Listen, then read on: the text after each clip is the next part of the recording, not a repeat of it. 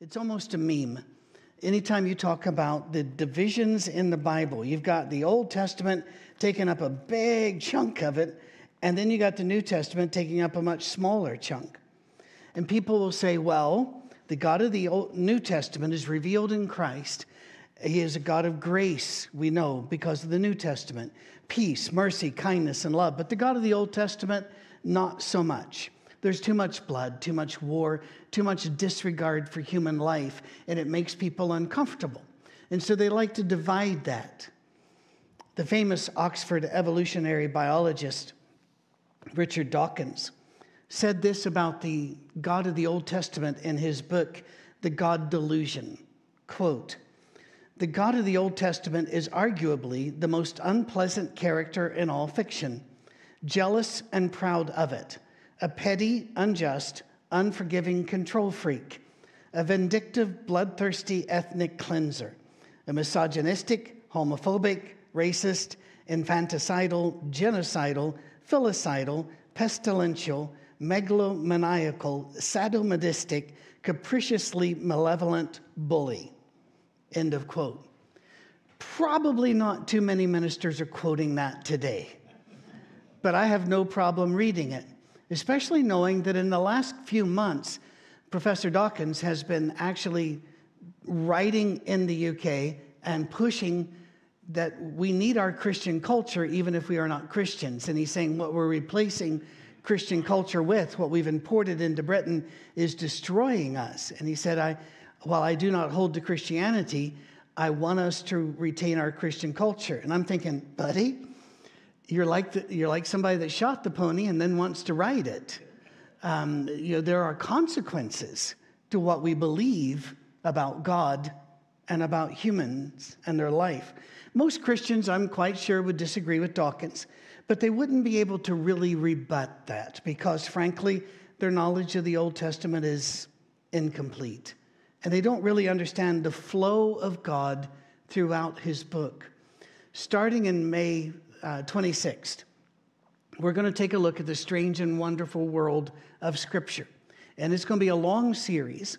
And then we're going to add to that some long-form videos about midsummer. And somewhere in the end of June, 1st of July, we're also going to do small segments for the Monday morning messages because it's just that important. It is important for us to understand what our book is. Too many of us don't grasp some of the Old Testament, or we avoid it as being very unpleasant and hard for us to really rationalize. Our problem is the way that Christians have been taught to look at their Bibles, and we're going to look at that. There's a huge problem with the way we look at our Bible. Not with the Bible, but with the way we look at it. If it's handled correctly, or as Paul put it, rightly divided, the Bible brings us to God as revealed in Jesus. Handled incorrectly, we get thousands of warring denominations all declaring that they're the only right one, all claiming to have a unique truth and a set of templates on how to read the Bible. And yet, even they often ignore those uncomfortable stories in the Old Testament. There's two ways to handle them, I've found. One is just to ignore them and hope they go away and nobody finds them. And the other is to try to make it all holy and good. And God in his righteous kindness, ordered the death of all the women and children. I've read those books. I've heard those sermons. I do remain unmoved. We need to address that head on. And we will, starting May 26th in the sermons. And again, some long-form videos and Monday morning messages in midsummer. For now, I want to call us back to the Old Testament. For people who are the people of God, as we said, everyone's welcome at the table. For people who call others to remember their God from the beginning until now and trusting him with the future, we need to talk about our story. When I was a boy, we used to have Bibles in our pews. Those of you that aren't church people don't know what a pew is. A pew is just a long seat that everybody sat in. And you would have rows of these. And in the back of the pew in front of you would be a little shelf, a little bracket that they'd usually put in a songbook. And another thing I may have to explain. And then a Bible. and maybe a visitor's card or something like that. Some of you remember that. Remember in America, when in the Appalachians, they didn't have air conditioning, so you'd also have fans stuck there that all had pictures of Jesus and advertisements of funeral homes on them. It was uncomfortable. But in our Bibles, most of the time, they were New Testament with Psalms. I remember the first time we got New Testament with Psalms, Proverbs, and maps, and I was unsure how that would go down. We were told, pay attention to the things that were said on this side of the cross. We were completely divorced from our Jewish roots. We were taught a replacement theology that basically stated God's chosen people were the Jews, but they blew it, so he dropped them and grabbed the Gentiles. It's wrong. It goes against the entire flow of Scripture and a host of passages in our New Testament that warn us against even entertaining such an idea. Not that that stops so many Christians from continuing to think it, even if they don't teach it. And you'll hear little phrases like, well, of course God loves the Jews, and we aren't racist, but. Let's consider the older books, the foundational books in our community of faith. If we don't, we divorce Jesus' teaching from the centuries that led up to his arrival. We won't understand half the things Jesus said. We won't know the context of what they're talking about. It makes Christians orphans without any heritage. In the 1800s, there were many groups in America that thought, we're here and we're free. What we're going to do is strip all the history, all the human interpretation out of Scripture, and we're just going to read the Bible with clear glasses, clear minds, uninfluenced by everything else, and it'll be fine. And it wasn't fine, because you can't do that. You bring your history with you. One of the things when I used to be in the counseling field and I would train others, one of the things I would always remind them is when a person comes in, they're not on their own. They're bringing their history. They're bringing their hurts. They're bringing their triumphs. They're bringing all of that with them. You don't see it, but you have to factor that in to what you're doing. When my father was placed in a nursing home and unable to really function as a person that you would know and get to talk to, I put a big sign on his door that said, "My name is Bill Meade, and I was born in abject poverty." And I did his accomplishments, what he had done, and then at the very end said, "Remember who I am while I wait to cross this one last river." And that evidently went viral on Twitter and the internet, and Hollywood stars were retweeting it, and the news people came out to interview me. What an odd idea. No, we always bring it with us. We bring everything with us. Christians need their Old Testament, or we'll never understand Hebrews, Jude, never understand Revelation, because they're soaked in Old Testament teachings, images, metaphors, arguments, and allusions. It makes us twist Galatians and Romans so that we can legitimize our ignoring that our faith even today is Jewish in character because it came from Jewish sources, designed that way by God. Jesus was a Jew, and the one who took the God of Abraham, Isaac, and Jacob seriously called God Father. He called the prophets, and quoted them. Those sent into all the world to tell others about Jesus, the 70, and then at the end in the Great Commission, were, without exception, Jews. As Paul put it, it's a Jewish tree. He said, Gentiles, you have been grafted into this tree, and you can, if you want to, point out all the mistakes the Jews have made, and he brings them up. He says, but remember, you are grafted in the tree. You are not the tree. You're not replacing the tree. You're merely being added to it. That should adjust our feelings about some things. In the New Testament, we learn that Jesus loves us and cares for us, and that's wonderful news. That's good news. Or the word we usually use for that, that's gospel. Yet, in the Old Testament, we learn something that we need to understand first. Something we need to teach toddlers. It's so hard. Toddlers don't have a sense of the other. They are their world. They don't quite even understand that their mothers aren't them. And therefore, if they're hungry, mother should materialize something there. If they don't want to get in the car, mother should not let them get in the car because they don't see the separation. I'm afraid a lot of us act like toddlers around God. Here's what you learn in the Old Testament. First and foremost, this earth is not ours, and the universe does not revolve around us. And I don't know, you might be thinking, well, duh. No, I'm sorry. Take a little bit of time there and be sad. Because we all wish it did. We do. Although we'll never admit it, at some level, we wish the world was just run the way we want it to be run. Thank you very much. In fact, a lot of people I meet that are atheists, not all of them, but a great many of them, it all boils down to they don't believe there is a God because the universe isn't being run the way they would run it if they were God. The Old Testament teaches us this world isn't ours, and this universe will never revolve around us. In our Western world, we demand that things progress in a timely, organized, logical manner. But in the Old Testament, we learn that God often moves slowly, unpredictably, and sometimes paradoxically, this way and then that way. As a song says, God is his own interpreter, and he will make it plain. I love that line. And trying to overlay Western logic on a transcendent God is a futile task. Frankly, it's a silly task. You've got the wrong template for the job. In a world, here's one of my favorite things about God in the Old Testament, which means God now too. In a world that celebrates celebrity, and that's even the same word, right? The same root word.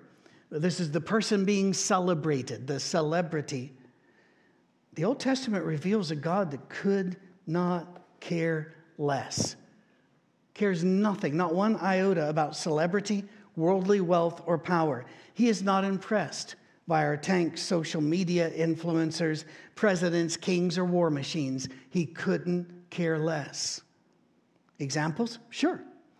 In the birth of Moses, God identifies by name 2 Hebrew midwives who saved the life of Moses. But he never names the Pharaoh because he doesn't care. He is not wowed by the Pharaoh. The Pharaoh thought he was God. God didn't think he was significant enough to name. A blind beggar comes up to Jesus and interrupts Jesus' teaching, and everybody else is telling him to hush. God has Jesus stop, go stand in front of him, and we even get his name, Bartimaeus. How many first century blind beggars' names do you know? Well, you don't need to do a search. 1. We know 1 because God liked his name. And in fact, Jesus stood in front of him, and instead of saying, do you know who I am? Do you understand? None of that. They weren't interested in celebrity. Jesus looks at him and says, what would you like me to do for you? In other words, what do you need? It is amazing the humility of God. Here's a weird one. If I were to ask you who was the greatest of Israel's kings, 99% of you would say David. However, history has found evidences of these kings. History has not only what they built and what they laid and the size of their cities, but also their names in other places. You know, Finkelstein's book, The Bible Unearthed, is just one example of this. There are so many. There is almost universal agreement among all historians. King Omri was by far the greatest king of Israel. Had the most success, greatest peace, expanded the borders, enriched the people better than any other king by far. The Bible gives him 8 verses. God's not interested in celebrity. In the Old Testament, God reverses the direction of religion. The pagan god cried, and that made it rain. And he got angry and sent lightning down. Everything was top down, top down. But our scripture shows us a God who listens to us and then acts for us. And then he acts, as Josh said in the giving section, through us and with us. It is still his world.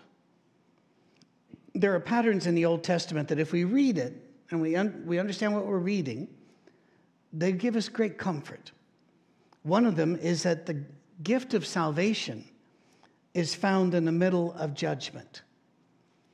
In Genesis 8, verses 15 through 19, then God said to Noah, "Come out of the ark, you and your wife and your sons and your wives. Bring out every kind of living creature that's with you, the birds, the animals, all the creatures that move along the ground, so they can multiply on earth and be fruitful and increase in number in it." Well, they did all of that. He's saying there was judgment, but now there is blessing. Come on out. And by the way, we often talk about the sacrifice and then the rainbow. He says, God didn't put the rainbow there to remind you of the flood. He said he would put it up there so that he would remember to never destroy the earth with water again. A God who grows in compassion toward us. There is blessing there. How about after the dispersal of the people at Babel? In Genesis 11, verses 1 through 9, we know the story. He sees they are upset. He scatters the people. And yet, when he scatters them, he blesses them. They reproduce. They become greater because they're not in one area. They are given blessing as they go. And Jesus, in fact, said, God makes the rain and sun to fall on everyone. He doesn't hold back. I don't like those people, so I won't.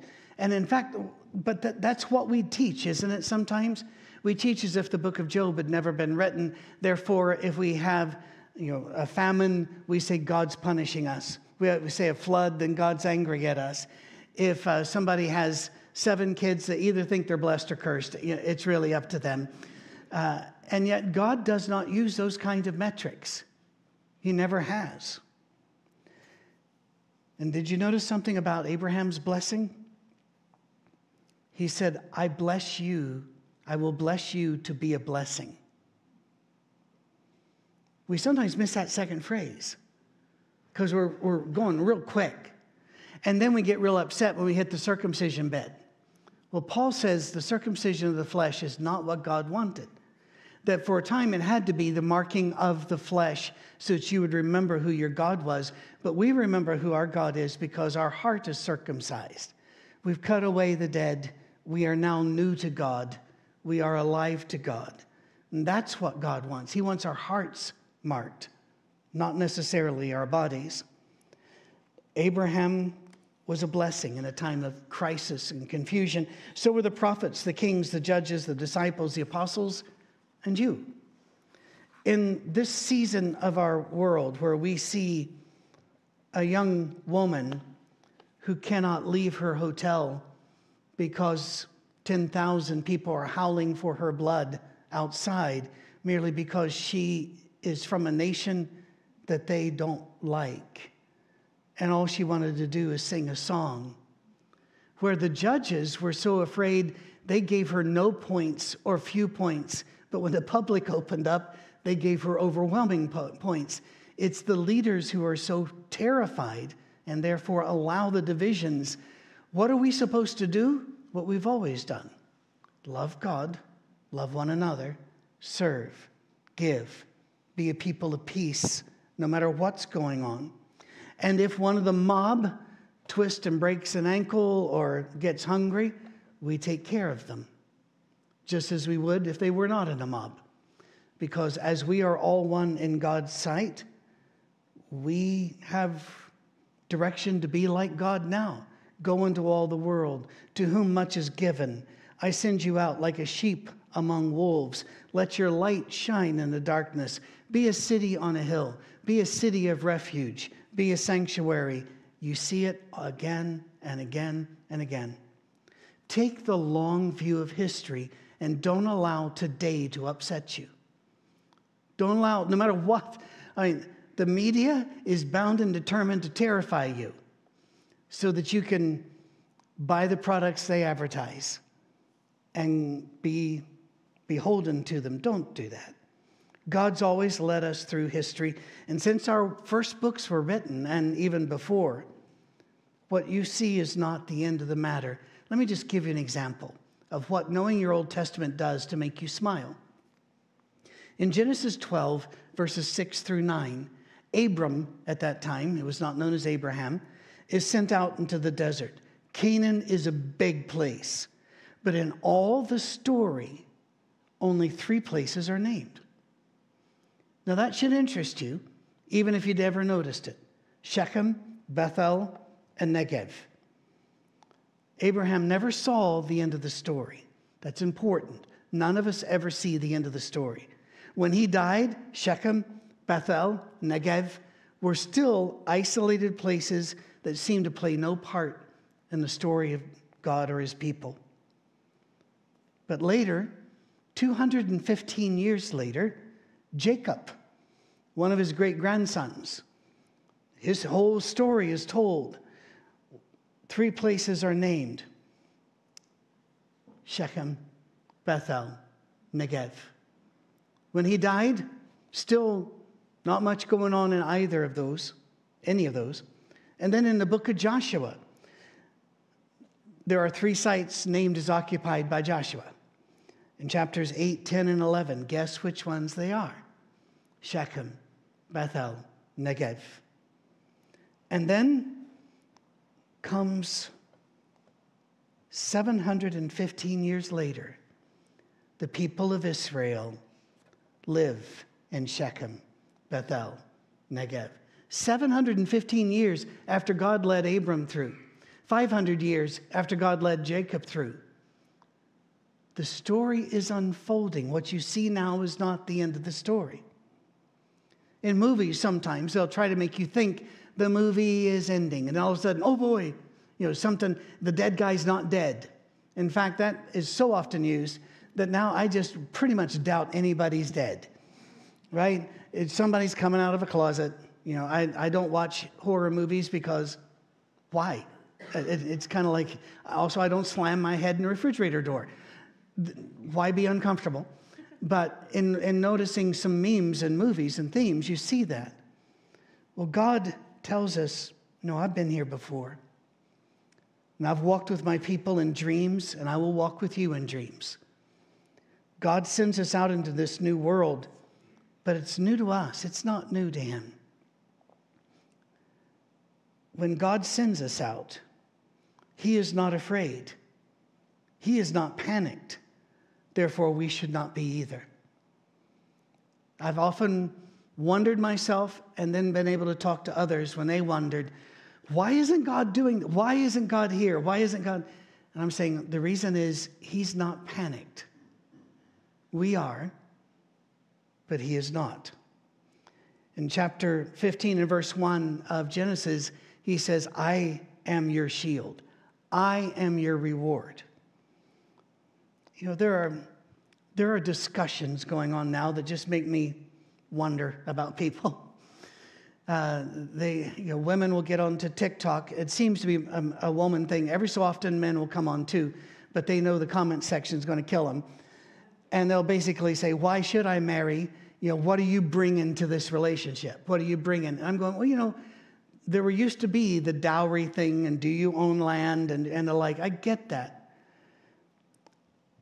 But perhaps it would be better just to think you get that person. That's your gift. And isn't that what we say with the better or worse, the richer or poorer? Now, in Breton, I got to tell you, most of the time now, they've weeding this out as they're modernizing the liturgy. But in the wedding, they still have the man say, I pledge thee my trowel, which it doesn't mean anything. And so in America, it used to read, I do thee all my earthly goods endow. But frankly, they don't have any earthly goods at that stage, do they? It's like, oh, there goes the bicycle. There's not much there. With God, we love him not because of the sunshine and the rain, not because of the kids or the lack of them. We love him because he is our shield and he is our reward. And with these people walking through faith in the Old Testament, I love reading about Abraham and those after him, arguing with God, questioning his timeless, questioning his goodness, his actions, his inactions, and we do the same. And the answer God gave more than any other to those complaints, I am the Lord. Using the same name given to Moses on the mountain. In other words, I know what I'm doing. I am the Lord. I got you. I'm enough. He calls us just like he called Abraham in Genesis 17 that thank you, Rick, for making videos for us. We got to have a meal with Rick and our friends from Parker, Colorado a couple months ago, and that was just so delightful to get to see them. And we asked him to make videos, and they did. Most of you don't. Wagging finger. The scripture says, walk before me and be blameless. Well, God knows we're not going to quite rise to that level, but it should be a laudable goal, don't you think? I think so. Abraham's wife struggled through all of this, and I really feel for Sarai because Jesus in the New Testament, they refer to her as a hero of the faith, but she didn't come off that way sometimes. She struggled, and through all of this, God changed her name from Sarai to Sarah. You know what he calls her? Princess. It's okay, princess. You're my princess. All that she went through. And he goes, if you just understood, you're princess. I still call my daughter princess. Probably shouldn't, because she's grown up and had 3 sons that are athletic and strong. And if she ever looses those on me, who knows? Well, I know it won't end well. I know she's a grown-up woman of many accomplishments, but in my heart, she's still princess. And my wife once even said, I have one granddaughter. She's my favorite granddaughter. And she's figured out the math on that, but I told her it doesn't matter. And I call her princess. And my wife goes, well, what does that make me then? I said, well, I'm pretty sure you're the empress at this stage, of all things. Now that my mother has passed in particular, anything left has been bequeathed unto you. I just love that he called her princess. Even when she was questioning him. Once, Abraham fell on his face and laughed. But when he got to the point in his